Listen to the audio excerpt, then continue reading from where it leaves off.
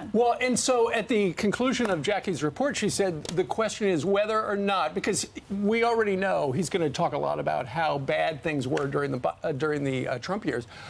The question is whether or not he actually names his campaign rival by name, because a long tradition is you never pick on a person by name. The other concern is whether or not he's going to use the word abortion, because as a practicing Catholic, you know, he doesn't use abortion. He talks about reproductive rights, or he uses right to choose, but he does not use it. But because it has been such a potent weapon for Democrats, there's a real good possibility he would break with his own personal tradition and use abortion. And he could, by name, call out Donald Trump. He would be smart if he talked about immigration and closing the border, because we hear from people, we heard at the diner, what would you like these candidates to talk more about? We want to hear how they're going to close the border. Right. So if he were smart, he'd talk about that. He would talk about the economy. He's going to talk about shrinkflation, apparently, like how many potato chips you have in the bag when you open it.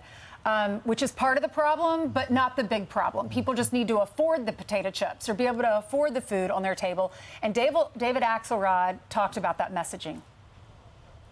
There's a lot of talk from the president and others about, you know, the soul of the nation and the future of democracy. But if you're sitting around your kitchen table and talking about the future of democracy, you probably don't. You're not paying a lot of attention, or don't need to the cost of the food on your table.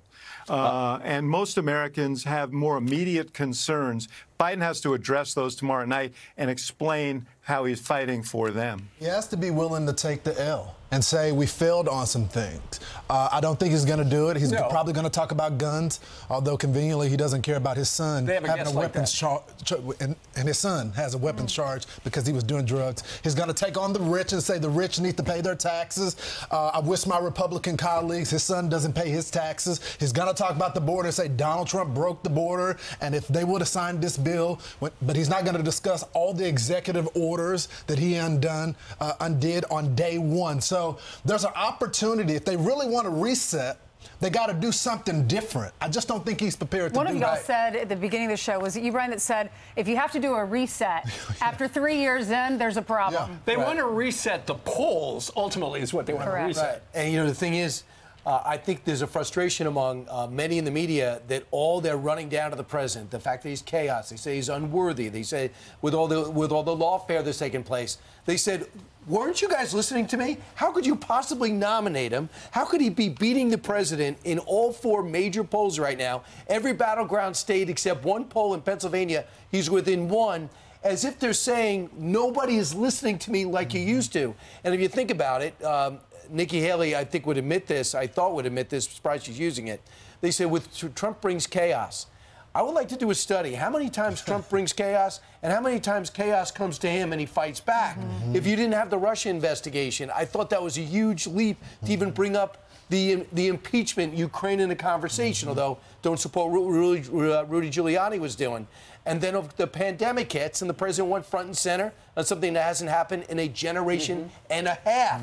So if you possibly looked at him and had the same type of discerning attitude with him as you have with Biden, it might be a different story. And right now, to the chagrin of many, according to Peter Baker in the New York Times today, and a study said that 47% of the American people think that Trump has a better chance of peace and security in the next 4 years than Joe Biden, because who's at 30%. He has a direct record to run on when there was peace, when you had the Abraham Accord. But he was supposed to bring normalcy. But he didn't do it. And I think that's the big point that you're making. And we're going to see this again as you see both of the candidates. The rematch is happening. This is what Donald Trump had to say on Truth Social. After Nikki Haley dropped out. Exactly. It is important for the good of the country that Joe Biden and I debate on issues that are vital to America and the American people. Therefore, I am calling for a debate anytime, anywhere, any place. So he's ready. This is going to be the longest general election. Yeah. The question is,